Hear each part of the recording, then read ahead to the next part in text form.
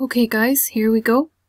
What we're going to look at today is river landforms, but looking at the old age or the lower course of the river.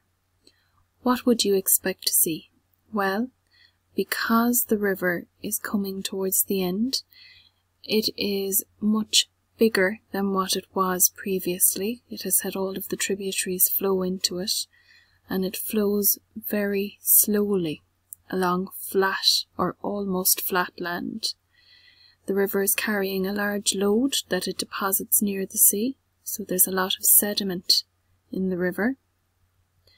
And deposition is the main process that is active at this stage, because the river has a lot less energy. It's not able to carry the load. The features that we're going to have a look at include floodplains and levees, and those can both be found in the lower course of the River Moy.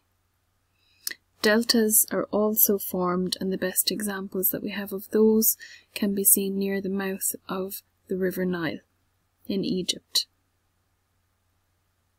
Now, the one that we're going to focus on today for our main example of a feature of the stage of a river is the floodplain. So this is a floodplain when the river is in flood. You can see that the water has left the river channel and has poured out over the flat land on either side of the river channel, flooding it. So our feature. The feature is a floodplain, which is a wide, flat area of land on either side of the river in its lower course. Our example again is in the lower course of the River Moy. Now that we've done our feature and our example, it's time to have a think about our explanation. So we have our river channel here, and beside it, which is part of our floodplain. So our explanation. The river is nearing the sea, and deposition is the main process. The river carries a large load of sediment, known as alluvium. During a flood, the river spreads out beyond its banks, beyond the river channel, and across the flat ground beside it. As it leaves the channel, it loses energy and starts to deposit its load.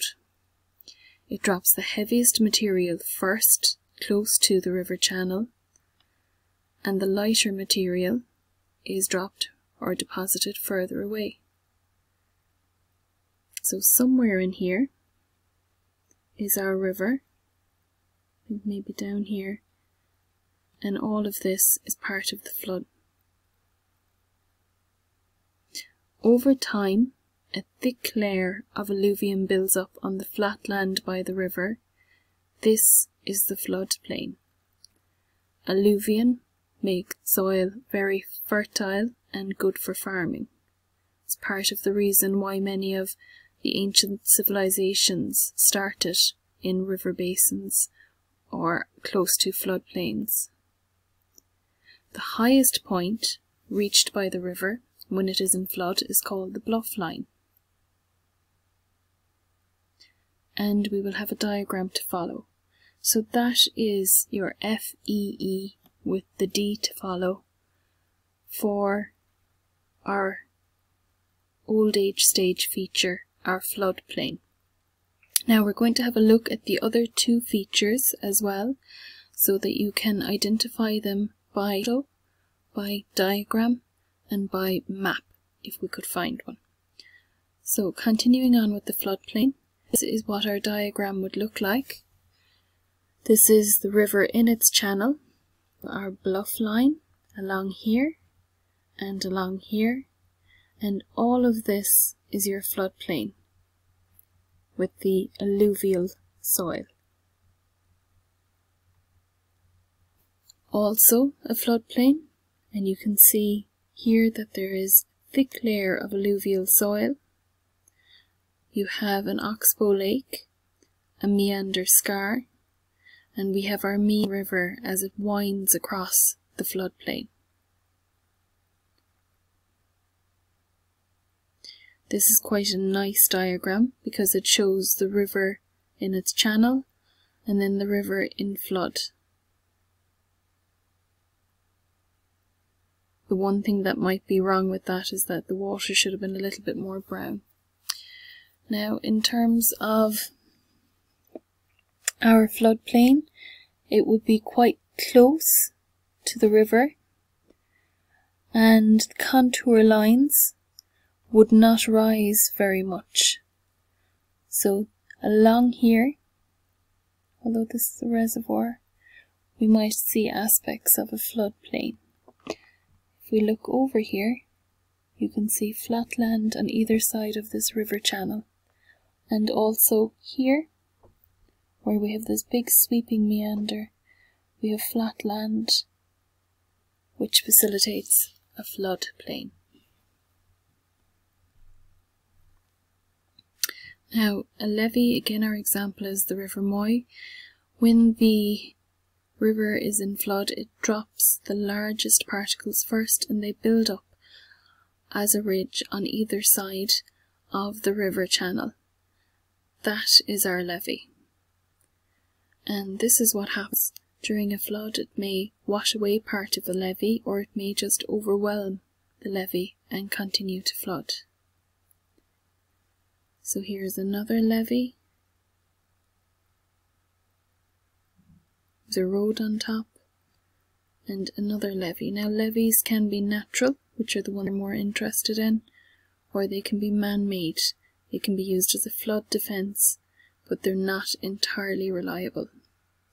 So we have our river in its channel, our floodplain as far as the bluff line on either side, and a levee has built up. Now, one of the problems with a levee is if the river floods, it makes it difficult for the water to recede back into the river because the levee is there like a little ditch in the way.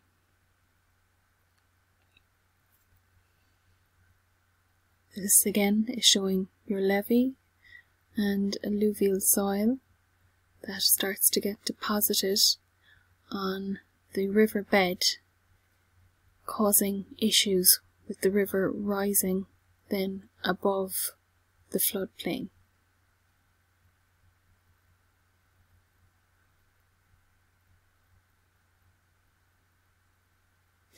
Now, the delta that we're thinking about is the Nile Delta, but there's also deltas on the Mississippi River would also have a significant one.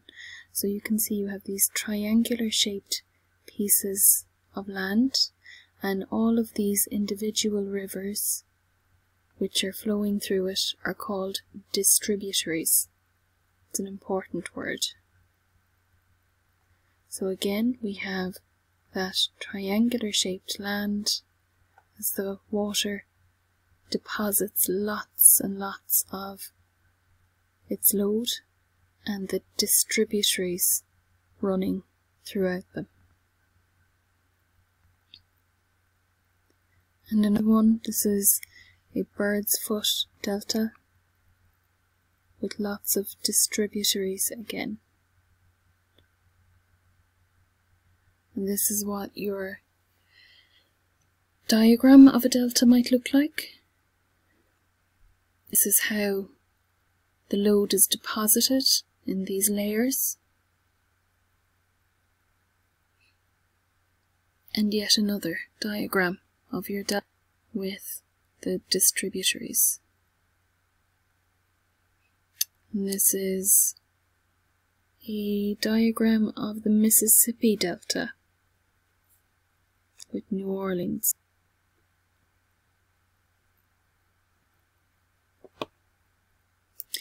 And we are going to finish off by having a look at this explanation video of levees and deltas.